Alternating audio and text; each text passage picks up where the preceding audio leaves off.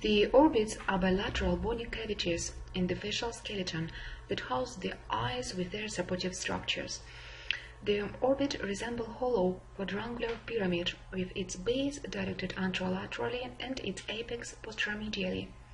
The axes of both orbits diverge at approximately 45 degrees.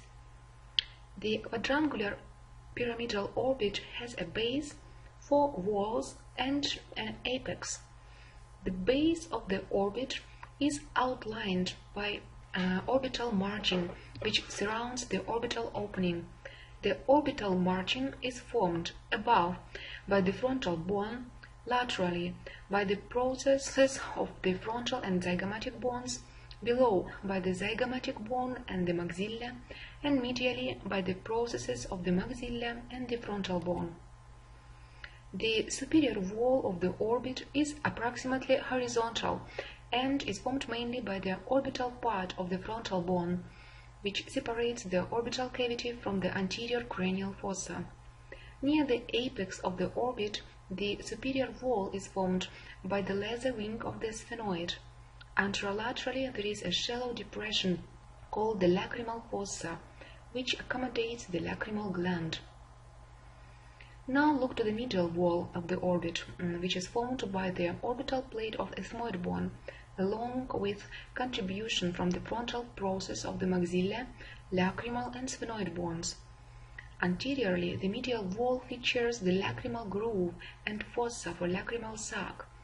The trochlea, pulley for the tendon of one of the extraocular muscles, is located just above it. The inferior wall of the orbit, or orbital floor, is formed mainly by the maxilla and partly by the zygomatic and palatine bones.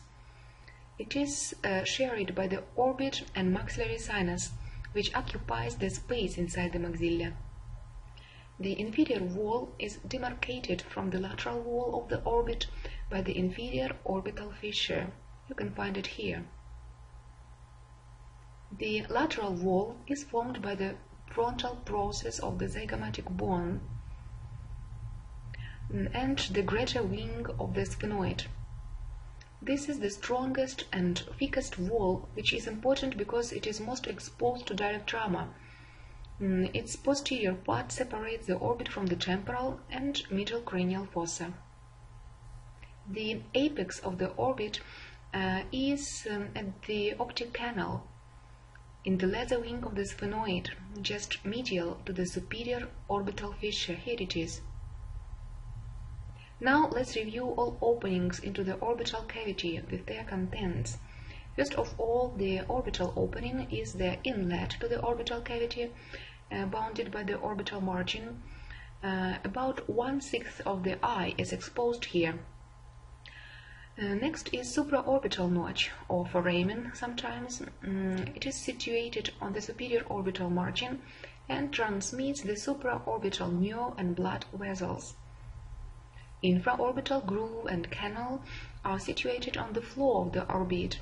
They transmit the infraorbital nerve, a continuation of the maxillary nerve and blood vessels.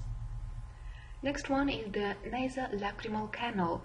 It is located anteriorly in the medial wall. It communicates with the inferior meatus of the nose and transmits the nasolacrimal duct. Inferior orbital fissure is located posteriorly between the maxilla and the greater wing of the sphenoid. It communicates with the pterygopalatine fossa and transmits the zygomatic branch of the maxillary nerve, the inferior ophthalmic vein, and sympathetic nerves. Superior orbital fissure is located posteriorly between the greater and lesser wings of the sphenoid. It communicates with the middle cranial fossa and transmits the lacrimal nerve, the frontal nerve, the trochlear nerve, the oculomotor nerve, the adducent nerve, the nasociliary nerve, and the superior ophthalmic vein. Optic canal lies in the apex of the orbit. It communicates with the middle cranial fossa and transmits the optic nerve and the ophthalmic artery.